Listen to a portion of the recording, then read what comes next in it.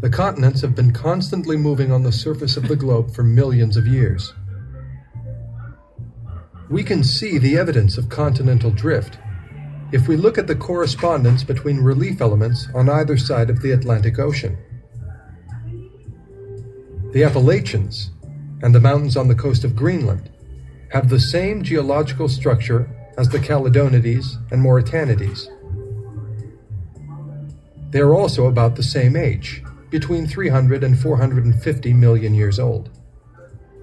About 200 million years ago, all the continents were attached to each other and formed a single continent, Pangaea.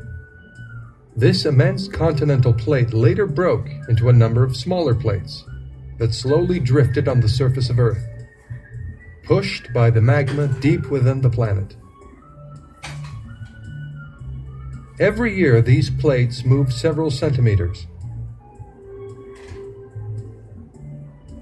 50 million years from now, the world map will look quite different.